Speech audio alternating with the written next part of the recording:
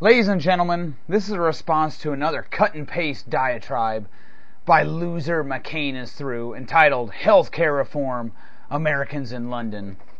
Check all the links, check the right side, all the links are over there. All the relevant information is on the right side. A young man started a firestorm. His account name is Right is the Right.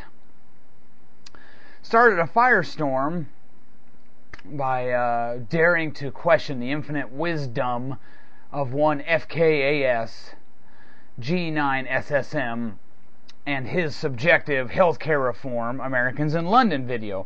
We were urged by this user, Right is the Right, to check out his response. And by golly, McCain-Feingold took a break from the mop bucket, making several comments in this video that had nothing to do with healthcare, but we were amused. If you scroll through the video, we'll have it linked on the screen. You can go check it out. Check McCain-Feingold's comments out. Let's get started. McCain-Feingold made the following statement on that video. She said, "What about the GOP SCOTUS ruling giving individual rights to corporations? Do you support that decision or not?" And then she said later, "What do you think of the GOP SCOTUS ruling giving corporations the same rights as individuals? The very individuals that are those small businesses you cited that are being destroyed by corporations. You fell in your own hole, eh? The GOP destroys America and uses our tax dollars using the dollar sign, as corporate welfare." But if she actually said it without using a distorted voice, it would sound like this. McCain-Feingold has obviously not read anything about the ruling in FEC versus Citizens United, or she wouldn't be making such an idiotic statement. This ruling does not let corporations donate directly to politicians.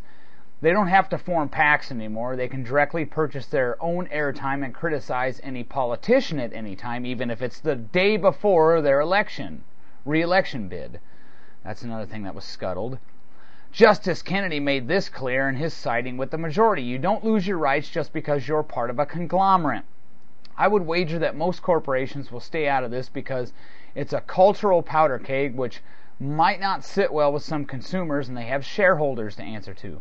Richard Viguerie, who invented mass direct mail solicitation, empowering conservatism in the pre-net era, knows how this will empower the grassroots anti-incumbent movement.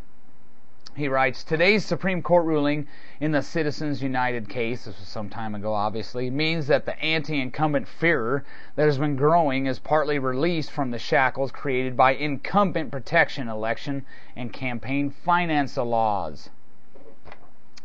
The dirty little secret about campaign finance laws passed by Congress since 1972 is that they were designed to protect incumbents by stifling competition. This ruling is especially important for advocacy causes and organizations which may now more freely express opinions about incumbents. End quote.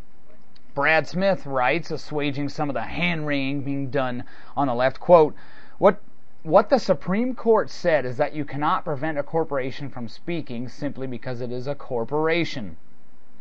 Therefore, they struck down part of the 2 United States Code section 441B.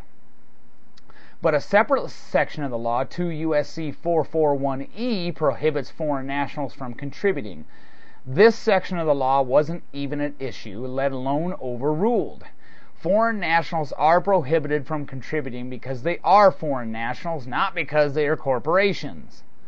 A foreign national is defined to include any partnership, association, corporation, organization, or other combination of persons organized under the laws of or having its principal place of business in a foreign country. Now, this does leave open the possibility of a foreign-owned company incorporating and locating in the United States and then spending money here on politics. But the definition of foreign national also includes non-resident aliens, and the FEC's regulations provide that a foreign national shall not direct, dictate, control, or directly or indirectly participate in the decision-making process of any person, such as a corporation, labor organization, political committee, or political organization with regard to such persons' federal or non-federal election-related activities, such as decisions concerning the making of contributions, donations, expenditures, or disbursements in connection with elections for any federal, state, or local office or decisions concerning the administration of a political committee. So does Citizens United open the door to foreign contributions? No, not really, end quote. Won't McStupid be surprised when she learns that even the ACLU supported Citizens United? We also have this from John Stossel, quote, one need not be a fan of big corporations, which in today's interventionist economy benefit from many government privileges, to see that restrictions on anyone's speech are dangerous. A government lawyer last year said that even corporate-funded books favoring or opposing candidates could be prohibited under McCain-Feingold. That should scare progressives, especially since the Federal Election Commission once had an anti-Bush book written by George Soros under scrutiny. The Constitution protects these groups of rights-bearing individuals. The proposition that only human beings standing alone with no group affiliation whatsoever are entitled to First Amendment protection, that real people lose some of their rights when they join together in groups of 2 or 10 or 50 or 100,000, it is legally baseless and has no grounding in the Constitution. Chief Justice Roberts said in his Citizens United concurrence, the First Amendment protects more than just the individual on a soapbox and the lonely pamphleteer. Justice Scalia makes the same point, explaining that the text of the Constitution makes no distinction between types of speakers. Justice Thomas had a great line, quote, I found it fascinating that the people who were editorializing against Citizens United versus FEC were the New York Times Company and the Washington Post Company. These are corporations, so should we muzzle the New York Times now?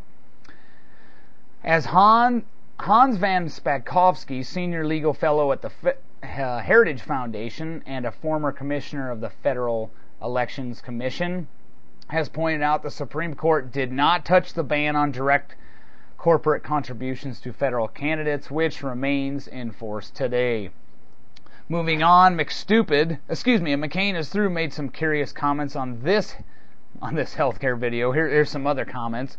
She said, fire departments are not, in quote, or in caps, are not volunteers, nor are police. And then she said, LOL, 0% of fire stations are volunteer. They are paid government workers. This information comes from the U.S. Fire Administration. Estimated number of fire departments in 2008, 30,170. Fire department types, career 8%, mostly career 6%, mostly volunteer 16%. McCain is through, are you listening? All volunteer 70%. 86% of fire departments are volunteer or mostly volunteer and protect 39% of the population. Where's